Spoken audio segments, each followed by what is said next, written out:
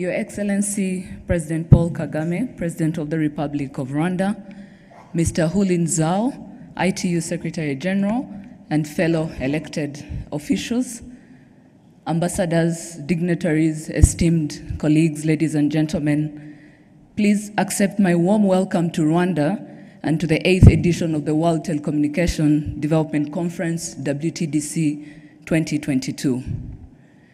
I must thank Your Excellency President Paul Kagame for your kind vision and leadership that has enabled the world to congregate in Rwanda for the very first WTDC to be held on the African continent.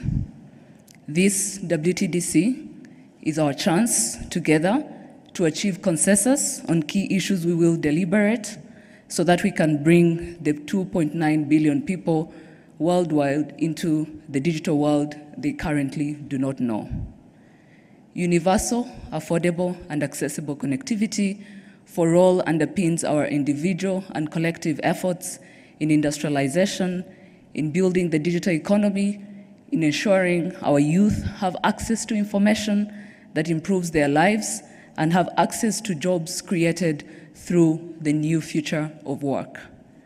More importantly, we have all experienced the impact of COVID-19, and we've seen why connectivity is and will continue to be a cornerstone for our individual and collective resilience of humanity.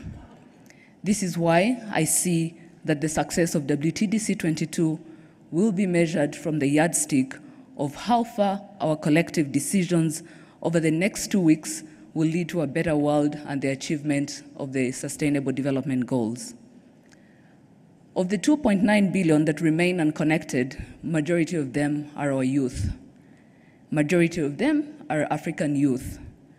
Majority of them are African women. The just concluded Generation Connect Global Youth Summit was one of the most exciting events I've had the pleasure of engaging in recently. Our youth told us that they want to sit at the decision-making table, or at least to influence decisions that impact how they live, work, and play. Let us continue to use the opportunity provided by the Partner to Connect Forum to create new and innovative partnerships that will build on the success that has already been achieved. We used to say that the future is digital. Now we must accept that the present is already digital.